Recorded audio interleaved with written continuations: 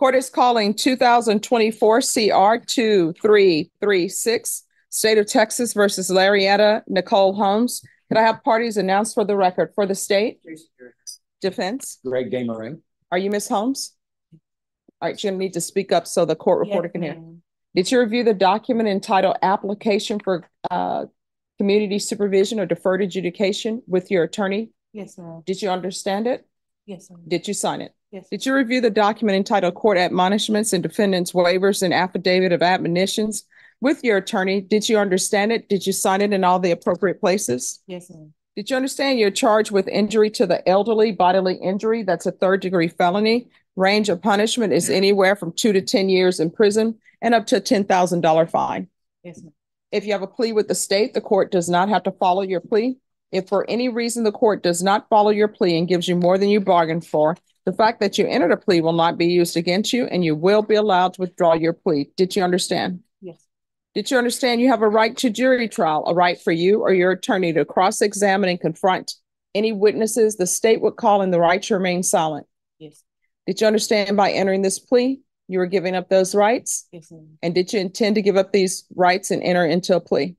Yes, ma'am. Did you understand that the court would grant your application for deferred adjudication? If for any reason your deferred adjudication were revoked, the court could find you guilty, sentence you up to 10 years in prison, and up to a $10,000 fine. Yes.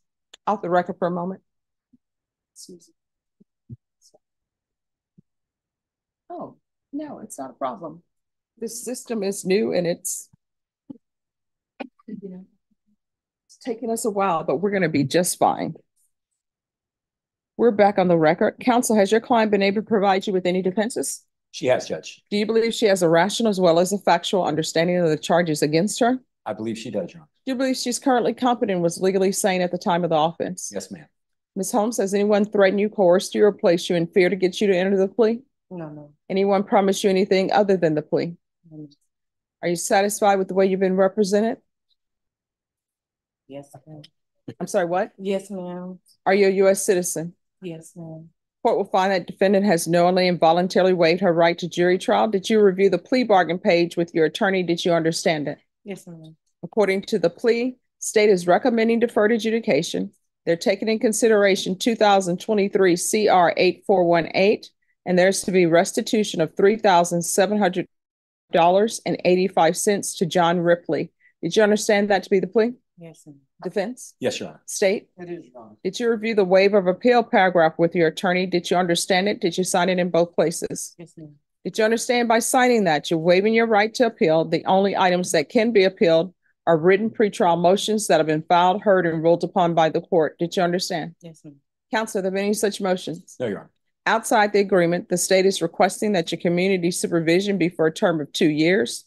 There'll be a TAP evaluation, 150 hours community service restitution, no contact with John Ripley or Feather Point Road, San Antonio, Texas, 78233.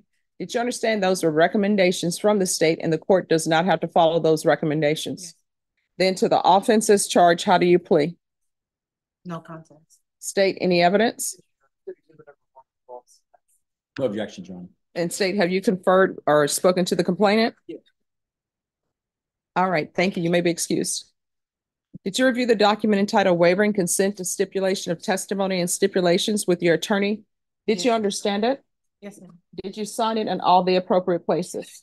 Yes. Again, did you understand you have a right to jury trial, a right for you or your attorney to cross-examine and confront any witnesses the state would call in the right to remain silent? Yes. Did you understand that today the state will be presenting evidence in the form of witnesses' statements and police reports, but most importantly, there'll be no live testimony? Did you understand? Court will find that defendant has knowingly and voluntarily waived and consented to stipulation of testimony and stipulations.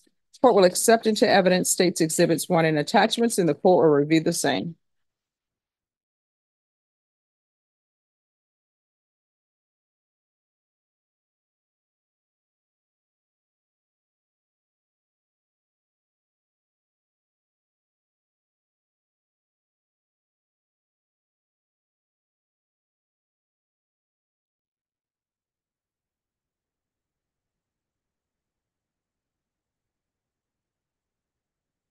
After reviewing state's exhibits 1 and attachments, the court will find there's sufficient evidence to find you guilty.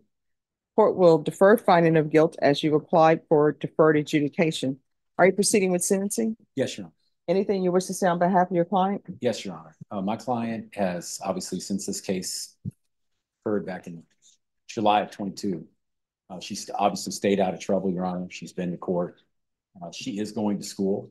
She's becoming a business, nevertheless. Esthetician. Currently she works as an esthetician, which is my understanding is skincare. And that's what she does for a living. But she's also going back to school to get her degree in business administration. She has 2 children, a 15-year-old, a 17-year-old that she takes care of. And this is a difficult case, obviously, for her judge. This is a true no contest plea, and this is what she believes is in her best interest. She wants to get off probation as soon as possible, do everything she can, Your Honor. So we just ask you to grant this and get closure on this. All right. So, Ms. Holmes, you understand when people ask you to leave their property, whether you think you're being evicted legally or not, it's always best to leave and then just handle things civilly. So if this were a case where you didn't think you were being evicted properly, all you had to do was, you know what? I'm going to file a civil case. And it appears that it is not a civil case that would be filed in district court based upon what the amount is. So you would just go to one of the JP courts and you just file it. And there are plenty of people who file that every day. And that's how you solve that, as opposed to coming here. Now you have all of these extra fees and you have this. You understand? Yes, ma'am. Okay. So, of course, I always have to ask this question. The piercings underneath the lip, were those painful? No, ma'am. Okay. I didn't get them at the same time either. I got them over a period of time. So what order did you get them? What was the first one? I had got this one, I was like 16, Mhm. and I got this one, I was like 19, and then I just got this one, and it just compliments when I smile. Oh, okay. I'm always wondering. And the tattoos, what are the symbols for those? It's really not too much in the symbols, butterflies, music symbol. I play the piano. Oh, wow. Bible verses. I grew up in the church. See, I always wanted to play the piano, and I was going to take it as an elective in college because everybody's like, it's an easy elective. Okay, I'm in a class that's supposed to be for beginners. Everybody in there had a piano at their home and had been playing forever. They were truly taking it as, yes. I couldn't even answer because our professor would say, in order to answer the roll call, you had to play the note he wanted you to play. I'm like, yeah, I'm out of here. Drop that class? I dropped it, but I dropped it before they were going to give me a W. I saw the writing on the wall before the end of the week. I was like, no. Judge, as you know, you two that want to learn piano, YouTube will teach you immediately. All right, we're gonna see. Well, don't put professors out of business.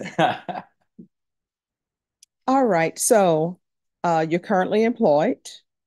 Okay, so this is what the court is going to do. The court is going to sentence you to 2 years deferred adjudication.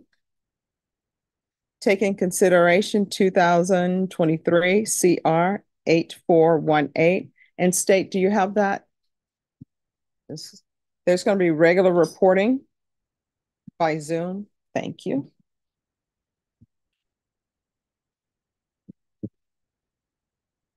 Or the person.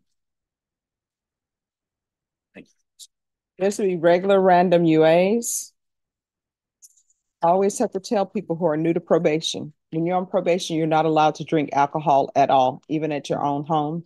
You're not allowed to do marijuana, even at your own home, because what that's going to result in is that going to result in a positive UA. And people think these are my rules. These are the rules that the legislatures have put in place. So if you're UA today, is everything going to be fine? All right. What's going to be in your system? All right. So we're going to do random UAs and we're going to test for levels. So those levels need to start going down. You understand? And do not, if they file a motion to revoke because your levels are increasing, do not come back to the court saying you were around people who were smoking, because you have children. You shouldn't be around people who are smoking because it gets in your clothes, and children end up smelling like marijuana. Their clothes smell like marijuana. And then children who are at school tend to tease them. And we don't want that. There is to be 150 hours of community service restitution. May I speak to that, Judge? Yes. Is it possible if she can show semester grades going towards her business administration degree that can satisfy some of that community service? I was just about to say. Thank you, Judge. Thank you. ESPN. The community service out. Yeah, we're here. The community service hours will be waived once she provides proof of her BA. And honestly, you should be able to finish that, hopefully, before your community supervision has expired. But if you show the court that you're actually taking classes, and when I say take classes, your attorney know I will mean this, not just one class a semester. You understand? And I understand that you work. I understand that you have children. So for you, it's going to have to be at least 4 hours a semester. And that's not full time. For this court, at least 8 hours is full time. But because of everything that you have going on in your life, probation, she needs to do at least 4 hours per semester. There's to be anger management. There's to be no contact with John Ripley or the address on Feather Point Road. And there's to be the restitution amount of $3,755.85 to John Ripley. And there's to be field visits 1 time per month for 2 months. Probation, is there anything else? Thank you. Proof of employment within 30 days. There's to be no employment as a home health care provider or with minors. And Judge, was the fine probated? Is that something I need to address? There was no fine asked for. You're welcome. Probation, anything else? Is there anything else you need from the court to be successful? All right. Did you review the document entitled Trial Court Certification of Defendant's Rights to Appeal with your attorney? Did you understand it and did you sign it? Yes, ma'am. Because this is a plea bargain agreement, because I followed your plea bargain agreement, and because you waived your right to appeal, you do not have the court's permission to appeal. Off the record, in this court, to be successful in probation, communication is key. If you have an issue, let your probation officer know about it. If you feel as though your probation officer isn't addressing it, you can always come back to the court and we'll take it up. All right. Do you have any questions? All right. Good luck to you. Thank you, Judge. May I be excused? Yes. Once she talks to probation.